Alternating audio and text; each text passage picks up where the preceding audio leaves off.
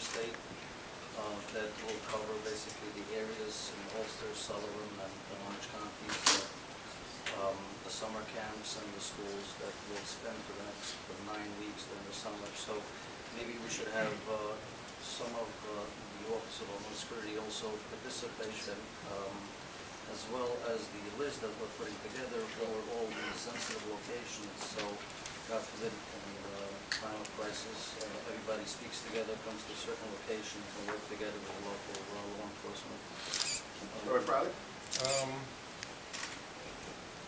Well, this is some of the questions here were pertaining to upstate New York, where we have over 150 to 200,000 people, depends on the summer, with thousands of children in camps.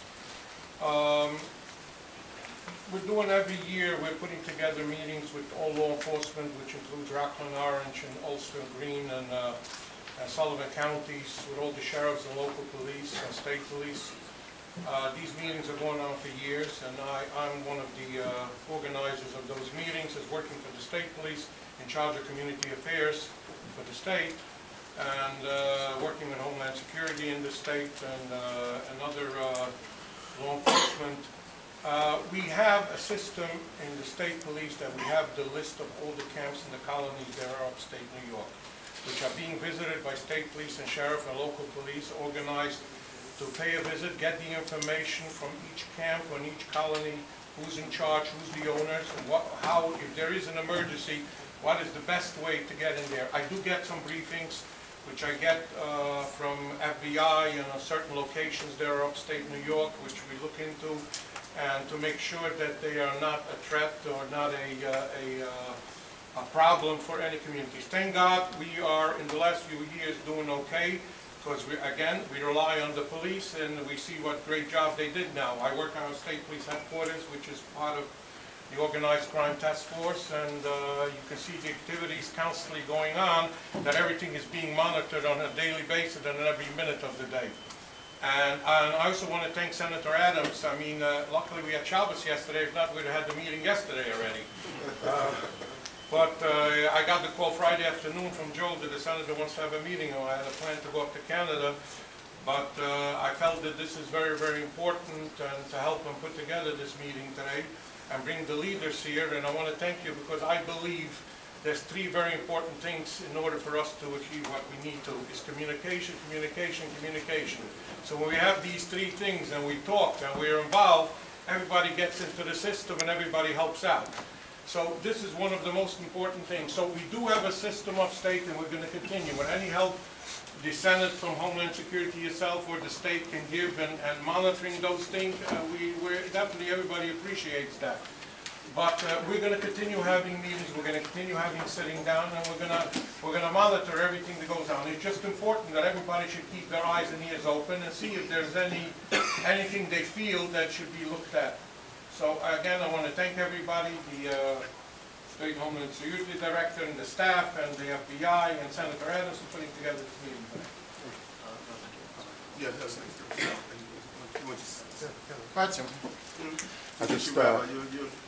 Thank you. My name is Simcha Bernard. I'm one of the coordinators of the civilian patrol, the Borough Park Shaman, over here in the neighborhood, and I have my colleague Yanky Meyer and also the Williamsburg Shaman, Yanky Meyer, and some Abe Friedman, and we just wanted to thank the Senator and Homeland Security, and specifically the NYPD, the locals that are expected as well. I mean, it's amazing the work partnership over here that we have over here with all the locals and on all levels. And I just want to thank everybody again for putting this together and for the concerns. And we are basically the eyes and ears of the police department, doing the in-between, the liaison between the community and the police department. And it's working beautiful, and we hope for further to go ahead with it and to be updated and know exactly if there's any help we can give you. We have over 100-man force here working locally in the community. If there's anything we can do, just let us know, and we appreciate it. Thank you. Rabbi Glantz. Thanks. I was waiting for the opportunity. First of all, thanks, Senator Eric Adams. You're unbelievable. You know, from when he became senator, he sounds like the senior senator. Thanks, Senator. For putting together. No, you don't stop. You don't stop. I don't know what's coming next, but thanks for getting. I want to tell you something. I have been in public life for 35 years. this is an extremely impressive gathering in such a short notice. So it's thanks to a man who was, from when he became senator, which is not long ago, and of course in his career as in the NYPD, he was always on top of the game and has made sure that the communities are safe and sound. So I want to thank you. And of course, Joel Eisdorfer, thanks for putting it together today to give the opportunity. Again, nobody's eating, so it must be something special. It's kosher. Let me just, I don't want to bore anybody. Everybody has spoken already, and of course, thanking everybody for giving us the opportunity to come together and talk directly to the bosses and everybody else in all the law enforcement agencies. I want to make a statement and I want to ask one question. First of all, we can't be smart enough, as we learn from all these things that are happening. Terrorists always try to oversmart any plans. When we put concrete barriers on the floor, they come with airplanes, or whatever it is. We know their minds are not our minds. If they would have had our minds, they wouldn't do what they're doing. They wouldn't plan what they're planning. So therefore, we can't rationalize in any way possible to think what they think.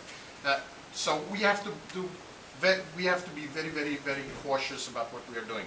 And by the way, a suggestion, while we have everybody over here who has yeshivas, institutions, and so on and so forth, that even when you hire somebody to work, we never know how the information comes to the person from the outside to target that particular place. We're never going to learn the real one.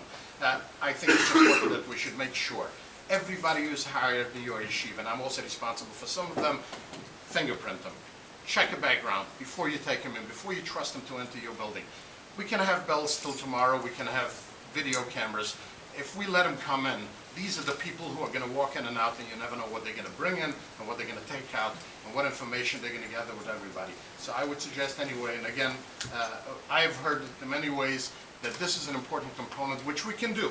And of course, what Senator Aryeh said, that the police department has that kind of a situation where they come down to the school and they give you a lot of safety tips and it doesn't cost you money. I want to ask you a question, and I understand that we cannot elaborate on the investigation on what happened in Riverdale because it's an ongoing investigation. We know that.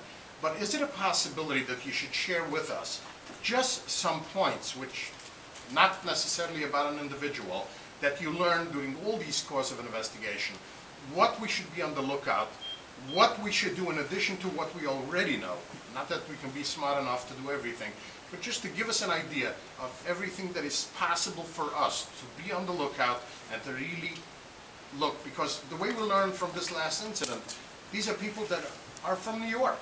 They're not even Muslims that came from Al-Qaeda or anywhere else. They are people who are over here, they just might have, they became subjects because they were in jail and they decided to become Muslim. They're not even a Muslim in the background, they only became a Muslim in jail. So it's something which is really making us more nervous, more vulnerable. We don't even know what to look for. We're talking about neighbors that might be of this culture, of that culture. We're talking about people that come from a totally different background and all of a sudden decided to do this. What points could you give from your experience, any of you, law enforcement, to us that we can take home from here? One thing that I would do, and actually I believe the inspector had commented it on a bit, is that if you have security or if you do some type of security patrols, that they change. One of the things that we've seen in the past is that by having security, having any type of security is a deterrent. We know from past cases that when the targeting individuals come over, the subjects come over and look at locations, a place that does not have any type of patrol, have any type of security, is something that they find more attractive than something with security.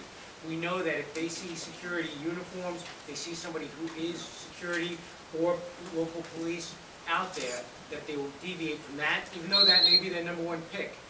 They will deviate from that to find something that's easier. Because the terrorists, they want to succeed. That is their goal. They don't want to come and do what they're doing and then fail. On this occasion, they believe that they had succeeded. They had actually placed the bags in front of the temples with the inert IEDs. And again, I say inert. There was never any doubt that they could not function. However, I don't believe that they saw any security, and they had actually done surveillance on those two institutions on different occasions. And on those occasions, they did not see any security out there. so it was a more attractive target. So that is one thing. The other is, if you have security, that you change up the security. You don't have a, as they call it, a fixed post. That they have a person at that corner all the time, always there.